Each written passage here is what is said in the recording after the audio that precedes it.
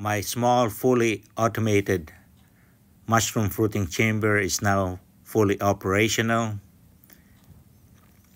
The main frame is a plastic 3-tier shelving, cut it down to 2-tier for easy operation and maintenance. It is covered all around by a polyfilm reinforced with a duct tape, and the door has an overlapping layer to minimize the escape of moisture and maintain humidity. The cover is secured by a magnet, 2 on the sides and 3 at the bottom, secured by a duct tape.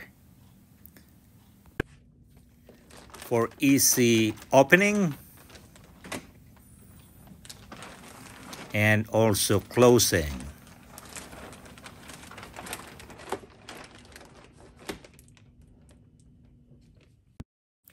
The shelves are perforated to help distribute the moisture evenly.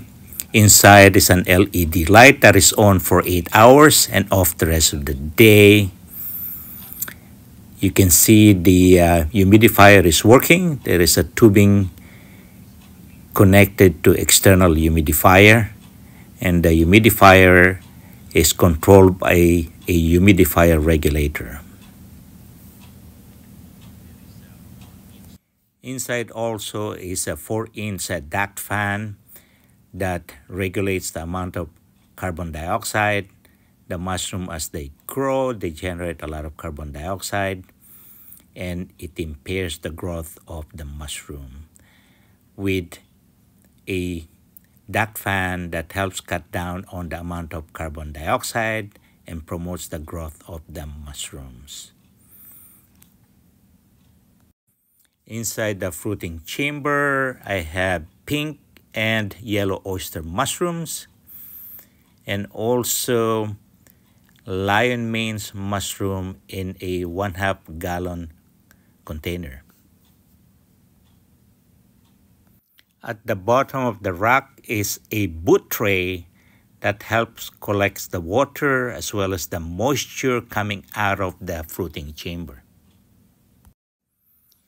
Here is the external humidifier with a tubings connected to a fruiting chamber, and the humidifier is plugged into a humidifier regulator that maintains the humidity between 85 to 90%. That seems to be the ideal number to promote the growth of the mushroom.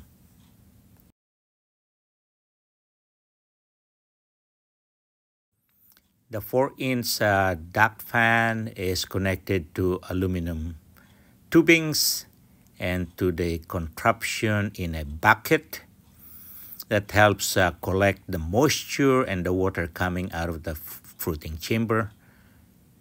And also I installed a vent outside with a pre-filter to prevent the molds or spores or any bad elements to come out of the fruiting chamber and spread into the room.